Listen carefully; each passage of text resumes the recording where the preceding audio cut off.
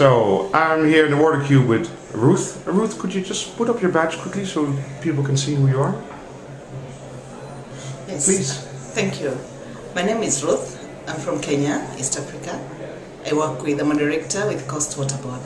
I'm here for the World Today Week to see what is happening in the world.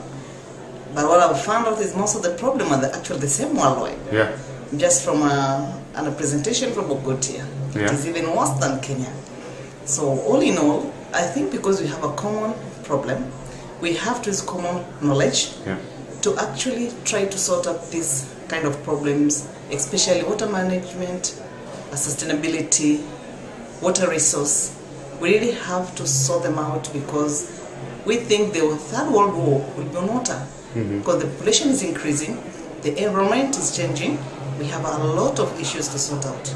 And also with the help of the World Bank, they should actually be in touch with the people they serve, the people on the ground. They should actually know exactly what a Kenyan or a rural person in Africa or Asia or wherever really requires. Yeah. How and so what are things that you've, you know, in your area? Or? Yeah, especially in my area, like Taveta, where we have a lot of water from Mount Kilimanjaro. That's being wasted because it cannot be harvested. There's areas which are very dry, the areas where you cannot even plant anything, just like other parts of Kenya and the world.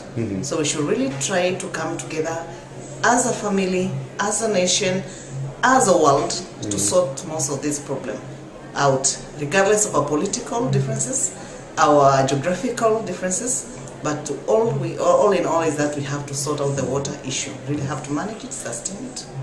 Because the solutions are there, but... The solutions are there. And actually even the common person, the person in the rural area, or the urban poor, can actually tell how he can solve his water problem. Given a chance, he can explain.